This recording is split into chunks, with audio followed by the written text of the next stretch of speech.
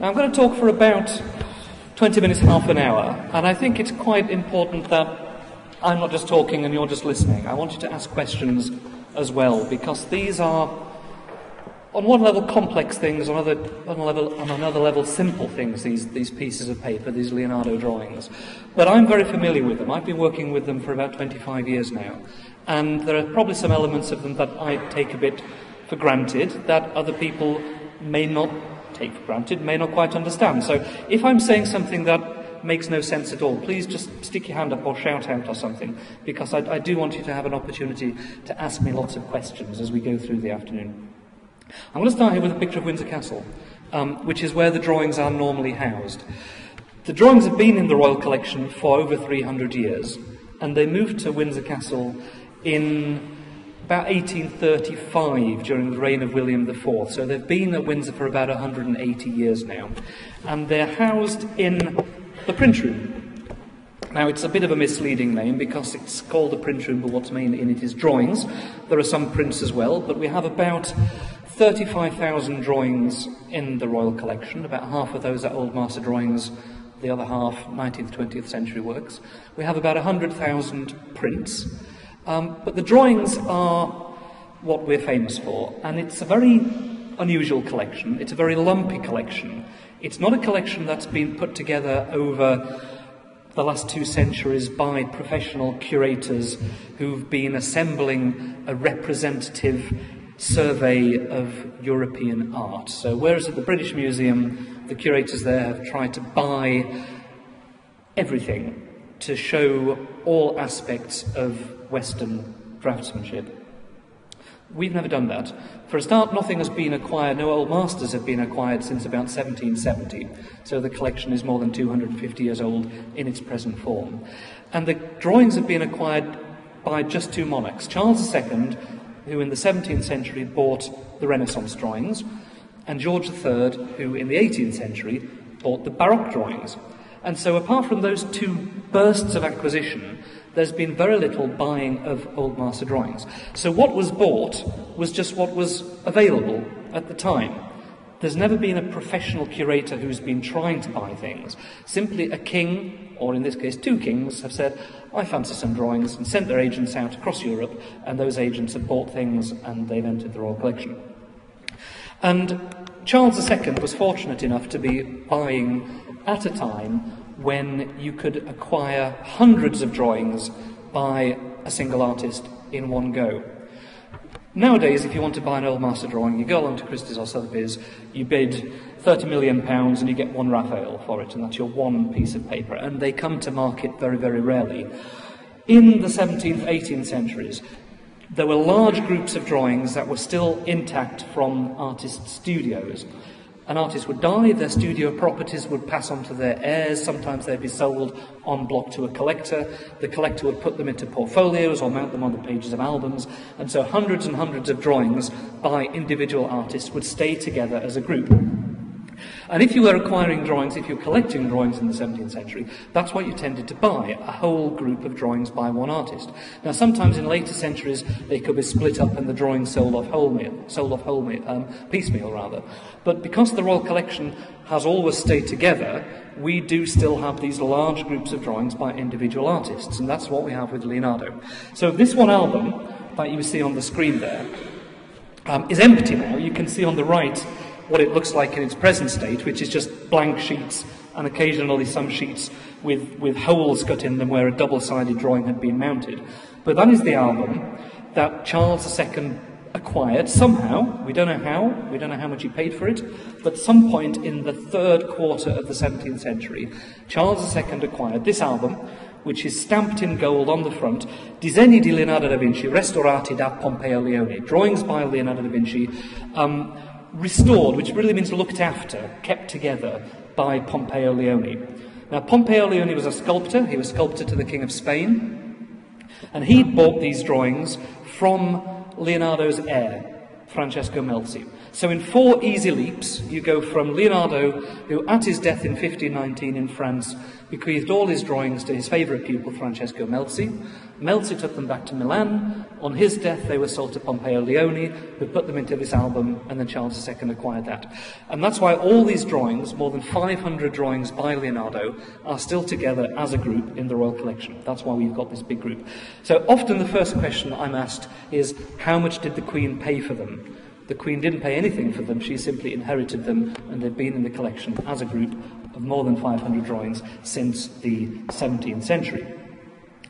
That early provenance also explains why they're in such fantastic condition, because they've not been on the open market, they've not been mounted and unmounted and hung in frames in the light and copied and so on. They've been kept together mainly on the pages of this album since the late 16th century. And because they've been so well looked after, in many cases they're as fresh as the day that Leonardo drew them. And that's a real help for interpreting these drawings, because one of the things that people find quite difficult about old master art is that it looks old, it's a bit intimidating, it's often suffered quite badly from the centuries, and it's a little bit hard to see what's going on. But in the case of the Leonardo drawings, they're in fantastic condition. You can see exactly what Leonardo intended to draw, and people who've never set foot in an art gallery before find these Leonardo drawings really easy to come to terms with. Now, I'm going to stop now and say, any questions at this stage, before I talk about the individual drawings? One here. I'm just thinking, when children, if we show them that picture, they don't want to know who cut out the pictures. Right, they were taken out of the album mostly in the late 19th century, because they were unprotected on the pages of this album, and as the pages turned, the drawings would rub across each other, something like that, and the chalk drawings were offsetting. So for their own safety, they were taken out of the album and placed in what's called sunk mounts. So the drawing's on a backboard, and there's a window cut in a top board over the top of it. And that's how you see the drawings today. Not in their 19th century mounts, in late 20th century mounts. They're now encapsulated between two sheets of ultraviolet filtered 1mm thick perspex, in mounts which are double-sided, so you can see the front and the back, the recto and the verso of the drawings. And those mounts are the permanent mounts, and they live in boxes, if I go back to that. The boxes that you see there around the walls, those are the boxes that house 10 or 12 or sometimes 52 a box mounted drawings. So the frames that you'll see them in the exhibition are temporary exhibition frames. They're not the permanent frames.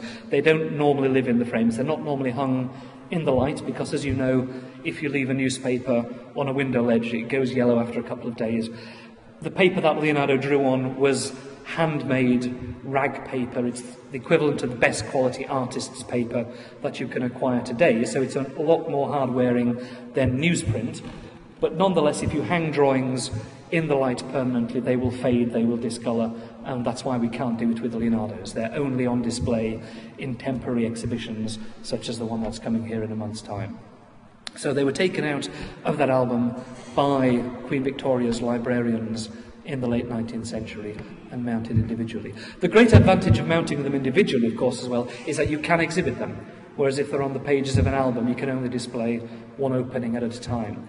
And that period in the late 19th century was when drawings started to be put in art exhibitions, whereas before then it was mainly just paintings, but people started getting interested in the exhibition of drawings at that time.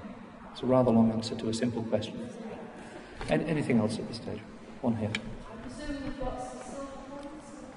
We have, and the very first drawing I'm going to talk about is a silver point. They are. I'll come to that in a moment. Bear with me. Anything else? Without further ado, let's go on to the silver point drawing, because clearly there's an appetite. I'm delighted that people know about silver point drawing already. Leonardo drew in just a few basic media during his life. His favoured medium throughout his life was pen and ink, and pen was a goose's wing feather cut with a penknife to a point and dipped into ink that was made from oak apples, oak galls, and a solution of iron salts. And you get something called iron gall ink from that, and you dip your goose's feather into that. And what we will have in the exhibition, I think, we're having the video in the exhibition? Does anyone? We are, yes. Is a video made by our conservator. You can see it on YouTube now. which is only 5 minutes long, and it shows how Leonardo prepared and used his materials. And we put this onto the Royal Collection's Facebook page on the anniversary of Leonardo's birth on the 15th of April this year, and said, "Happy birthday, Leonardo. You might like to have a look at a video showing how he made his materials." And in the first weekend, this video had been seen by 250,000 people. It's now been seen by more than 2 million people. So there's a real appetite for Leonardo's use of materials. And you can see Alan preparing a goose's wing feather, baking it in sand to make it hard, cutting it with a knife, dipping it in ink and so on. You can see exactly how Leonardo did his drawings. So pen and ink is used throughout Leonardo's life. Metal point, which is something a little more obscure, he used only in the first half of his career. Now, metal point is drawing with a metal stylus, usually of silver, so it's often called silver point, as just now, on paper that's been prepared with a coating of ground bone. So you grind the bone to a fine powder, and that's slightly abrasive. You bind it with some dilute glue, brush it onto the surface of the paper. When it's dry, you can burnish it to a smooth surface.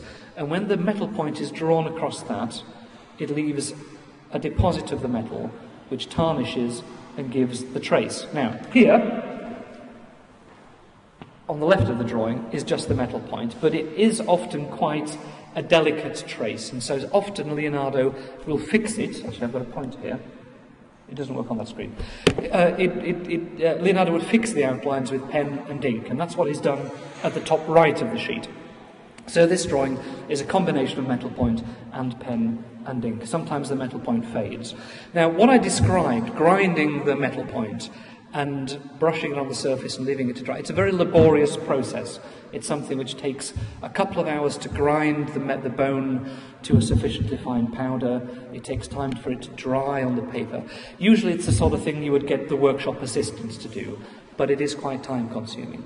So Leonardo tended to use this technique only for careful drawings from the life, when he wanted to capture the fall of light on a living surface, and that's why these drawings of an infant's limb were done in metal point. Now, people sometimes say to me, "This appears to be a very fat child," and that's a good thing, because if you're in the 15th century, a fat child was a healthy child, and that's why children in paintings of the Madonna and Child and so on in the 15th century are usually very fat babies, because he wanted to have a fat baby. This was a good thing to have. Now, this drawing is in metal point. That drawing was in metal point. This drawing is in pen and ink, which I described earlier. And it's a double-sided sheet, and we're displaying both sides of the sheet in the exhibition. Whereas the first drawing was a study probably for a painting, where Leonardo is trying to capture the arrangement of a baby's limbs so that he can devise a composition of the Madonna and Child and then paint that composition.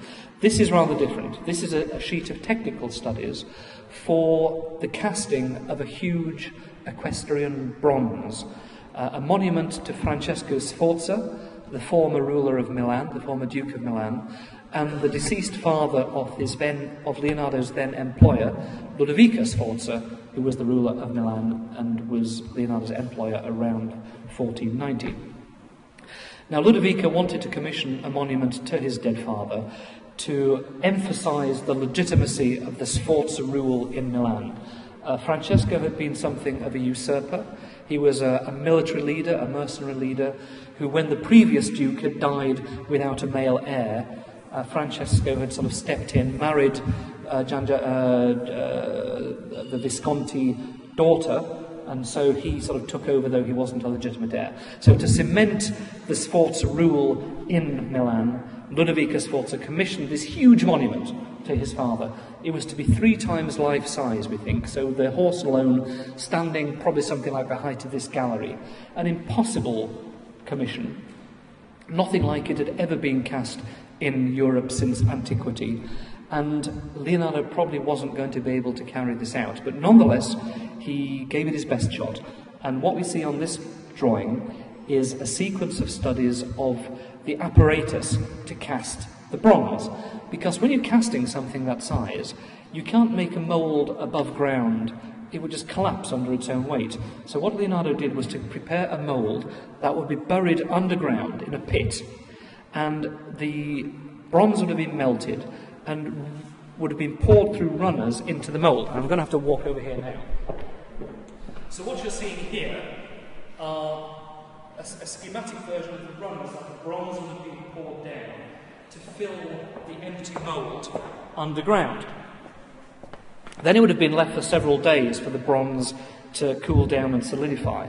But then you have to get the whole thing, this enormous weight, probably 50 tons or something like that, not just the bronze but the mould itself, out of the ground. And how Leonardo solved that problem, actually I'm going to walk around here and point it. This is a schematic of the horse underground, cutting cross-section so it's like a cylinder with its legs poking in the air, and that's a cross-section of the neck. You can see it again a little bit larger there. And this is, if you like, the whole mould. And so he devised this enormous pulley system. These are pulleys with a rope going up and down, up and down, up and down. And then a sort of ratchet gearing, whatever, to slowly haul the whole thing out of the ground. I think Leonardo was terrified of the prospect of actually casting it, because, as I say, no one had ever cast anything like this before in Europe. He'd worked with Andrea del Verrocchio, who was the greatest bronze caster in 15th century Italy, but Leonardo had never done anything like this. And I almost get a sense in drawings and sketches and notes like this that he's slightly trying to put off the moment at which he's actually going to have to do it. And so he's constantly thinking and making sketches and explaining to himself how he's going to go about doing it. So this is a typical example of Leonardo thinking aloud on paper. And I suppose all the drawings in the exhibition are Leonardo thinking on paper. Now, most of the notes on the left-hand sheet, the recto of this, are in Leonardo's typical mirror writing. He was left-handed. He wrote all his personal notes throughout his life in perfect mirror image, starting at the right of the sheet and working to the left. And if you look at it in a mirror, it's just normal writing. Now, there have been various suggestions as to why he did this. People saying, oh, he was trying to keep his researches secret. This is the Da Vinci Code. Actually, it's probably just because he was left-handed and he found it easier to write because he wasn't smudging his wet ink that way. Now, that's a very logical explanation, but there have been many left-handed people. I dare say a fifth of the people in this room are left-handed. But you probably don't write in perfect mirror image. So it's just one of Leonardo's little oddities that you kind of get used to. But people are intrigued by this. This drawing shows Leonardo writing in the conventional direction because it was a drawing uniquely in this exhibition, and very rarely for Leonardo, a drawing done for other people to see. It was a map that was commissioned by the Florentine government as a survey of a stretch of the river Arno just to the east of the city. Now, the Arno, as you probably know from the floods in Florence in 1966, is a mountain torrent. It's subject to flooding in the spring thaw and the autumn rains. And in those days, before it was properly embanked, the banks needed regular maintenance. And what Leonardo has drawn here is a section where the water has flowed through a weir and has hit the bank and has caused it to crumble. And Leonardo has written twice on it. Here, I'm going to point again. Here the breakage is 60 braccia, that's about 120 feet wide, and 6 braccia, about 12 feet deep. And then you can see the current is sort of refracted through the Arno and hits the bank again about 200 metres further downriver. Here the breakage is 200 feet wide. And people think that Leonardo was this ivory tower figure, just sort of sitting in his studio coming up with crazy ideas for flying machines and submarines and so on. But he was also a very practical chap. And the people who employed Leonardo, for about 2/3 of his career, he was a salaried artist, not somebody who was producing paintings on commission. He was paid a retainer for about 2/3 of his career. And they expected him to do practical things like make maps of their territory and design costumes and design fortifications and design pageants and stage sets and things like that as well. And so this is a very good example of something that was commissioned from him by the Florentine government in the summer of 1504 as a practical survey. in exactly the same years, the Florentine government also commissioned from Leonardo the biggest painting that he ever worked on in his life, which was a mural, not a fresco, but a mural, of the Battle of Anghiari, commemorating the famous victory of the Florentines over the Milanese in the summer of 1440, so about 60 years before. So it's like us commemorating a painting of D-Day or something like that. It's about the same distance of time. And this was a time when the Florentine government was feeling itself embattled, and so they wanted to paint a patriotic mural celebrating the glorious history of the Florentine government in the council chamber of the Palazzo Vecchio, the main council building in Florence. And it was to be about 70 feet wide and about 15 feet high. So if you can imagine from the archway there, probably down to about here, a huge thing. The biggest mural, the biggest project that Leonardo ever worked on. And so he prepared for this meticulously. He made dozens, hundreds of sketches for it. He started to make a full-scale cartoon, as it's called, to transfer his designs onto the wall of the council chamber. He worked on it for about 2 years, but he was called away to Milan, sent as a diplomatic gift from the Florentines back to the Milanese government, and work on it was never completed. And about 50 years later, it was painted over by Giorgio Vasari. You may have been aware in the news of somebody claiming that this mural is still there underneath Vasari's frescoes in the council chamber. And they've done like a medical probe behind Vasari's frescoes to see whether Leonardo's mural is still there. And they've found a little bit of pigment about that big. And they've suggested that we destroy Vasari's frescoes just to see whether the Leonardo mural is actually there. I really, really hope they don't do it, because they're not going to find anything. But if anybody asks you about that, that's the story. This is one of the drawings that Leonardo did in preparation for the Battle of Anghiari, showing the expressions of fury in a horse, a man, and for good measure, a lion. He was interested in comparative anatomy. He wanted to see how the same muscles cause the same expressions in different species, including man, because the central motif of the Battle of Anghiari was to be this furious skirmish of men and horses biting each other and hacking at each other and so on. And Leonardo wanted to make it as expressive as possible, and this is the sort of drawing he was making for it. In addition, for the same mural, he made a survey of the male figure, not in the pose of the figures to be painted, but like an architectural survey, so showing men standing in perfect balance with their arms by their sides, and in some of the drawings they're actually holding on to sort of walking poles, so that it's taking the tension out of their shoulders. From the back, from the front, from the side, he said that while it's important to know what the muscles look like when they're tensed, you also have to know what they look like when they're relaxed. Because if you paint every muscle tensed, you'll have produced a sack of nuts rather than a human figure. The equivalent would be the cover of a bodybuilding magazine, where it doesn't look expressive, it just looks grotesque. And people I think he was actually aiming that slightly at Michelangelo, but certainly at people like Signorelli, where everybody is a bit like that, and it just looks a little bit silly. So Leonardo made drawings such as this, and this is the most famous, the most beautiful. It's in chalk. Now, I mentioned metal point earlier. About 1490-92, Leonardo suddenly discovers chalk, and almost overnight he abandons metal point, this laborious process where you have to prepare the surface of the paper very carefully, and starts to use natural red and black chalks. Now, these are not like pastels today that are fabricated. These are naturally occurring minerals. Red chalk is like a hard clay, a red clay. Black chalk is a carbonaceous shale. They're naturally occurring. You dig them out of the ground, you can sharpen them, they hold a point, they adhere very well to the surface of the paper. They don't rub off like charcoal does. So it's the perfect drawing medium, and Leonardo uses this for preference for the rest of his life. And artists used so much of this, but by the middle of the 18th century, natural supplies of red and black chalk had been pretty much exhausted. And that's when Conte crayon and so on start to be manufactured as substitutes for what was then becoming very expensive natural chalks. But this is what you see Leonardo exploiting around 1504. We're halfway through. I'm going to get a little bit quicker towards the end, but any questions at this point about these drawings? Okay, we'll press on. Yeah.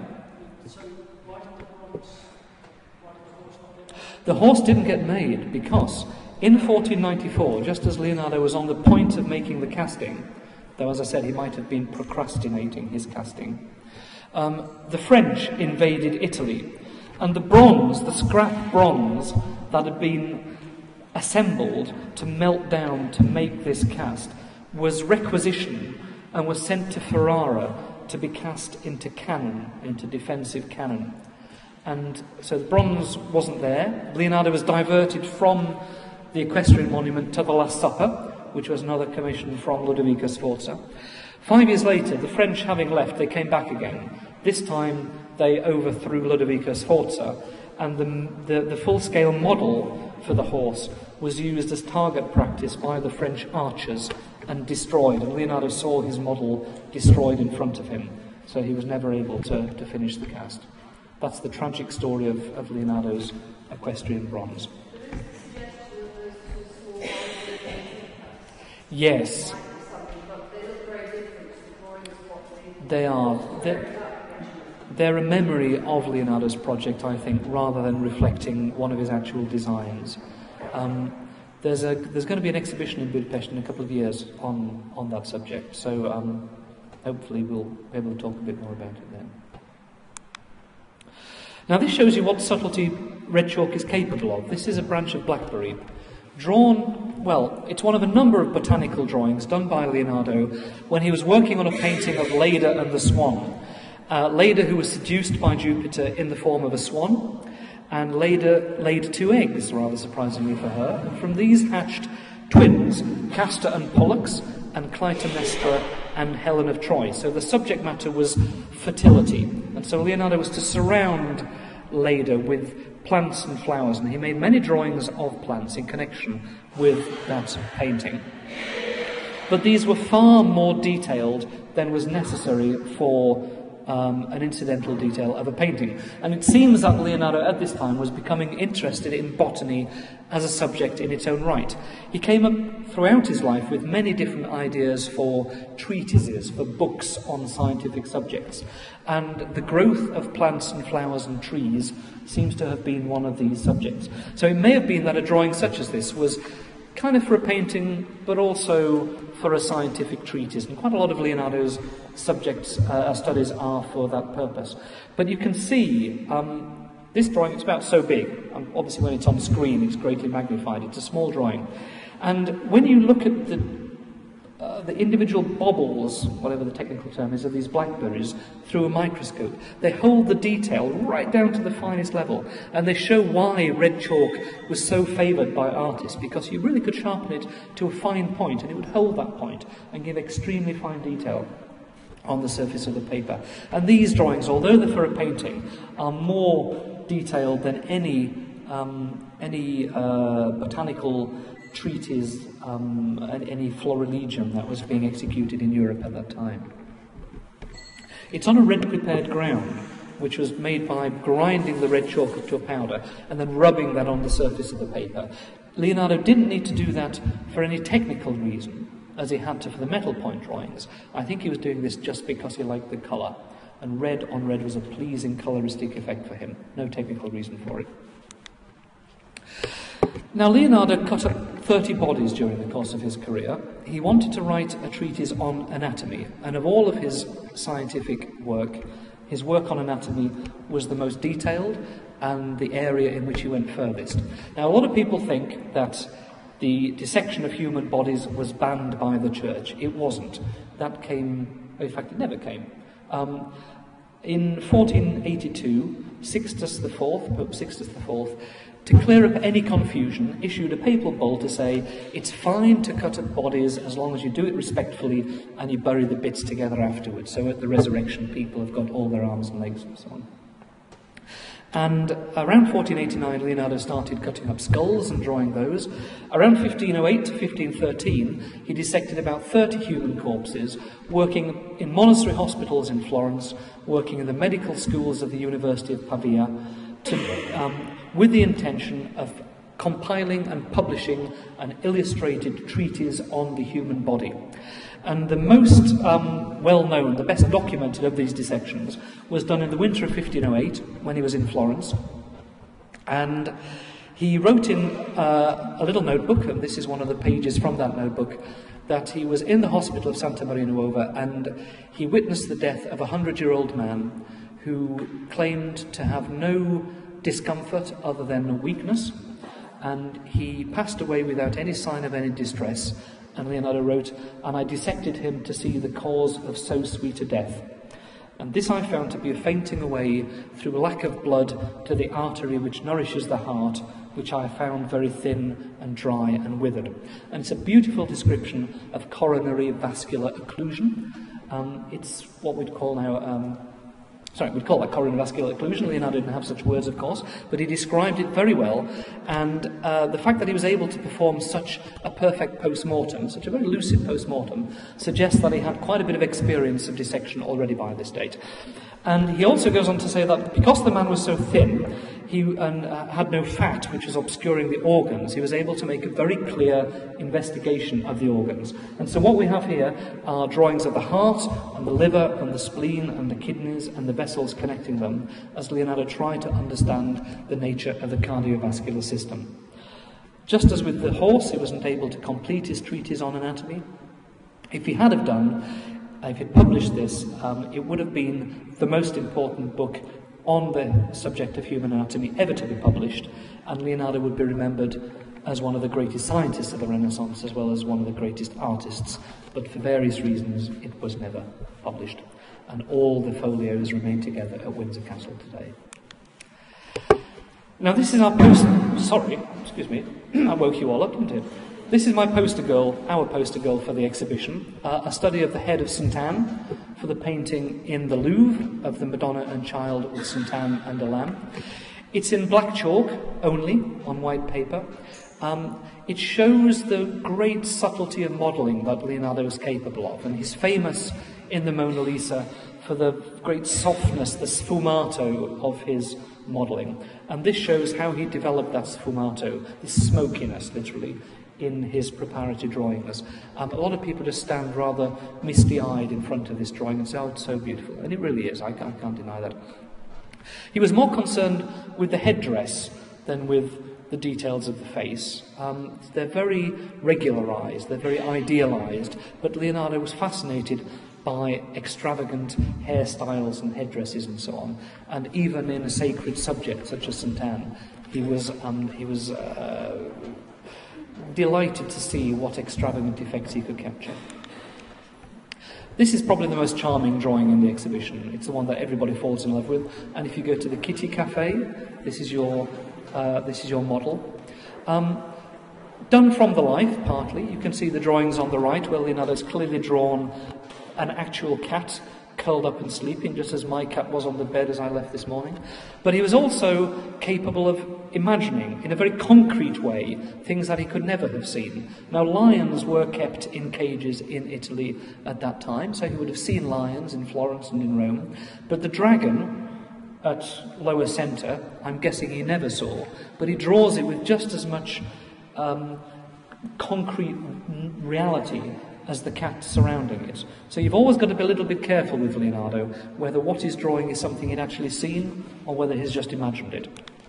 And this very last drawing, done right at the end of his life, when he was aware of his own body failing, he was aware of his gradually diminishing powers, and he became obsessed, increasingly obsessed, with death and destruction and a mighty tempest, a huge storm sweeping away everything on earth. And he wrote long, long passages describing with almost glee how everything on earth, mountains and trees and cities, would all be swept away.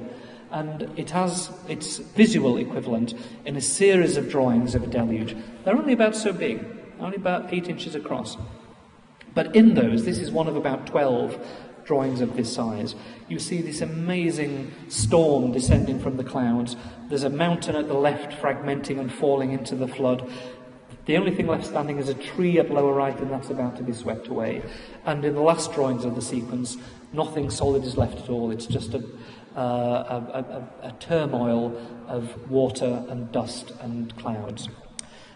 He died about a year after this in 1519, and all his papers were left and passed to his favourite pupil. Now, if those drawings had been lost, if they'd gone down in the ship that was carrying them from Spain to Italy in about 1620, we would know so much less about Leonardo. He was almost a mythical figure by the middle of the 19th century, and about, I would say, 80 to 90% of what we know about Leonardo, we know from his drawings, and primarily from the drawings of Windsor. And what I've tried to do in this exhibition is to give, in just 10 drawings, as much of an overview as I can of what Leonardo actually did, and what we know only through his drawings. So I hope that you get a lot out of these. I hope you can bring as many people as possible. And if there's any more questions, I'm happy to take them now.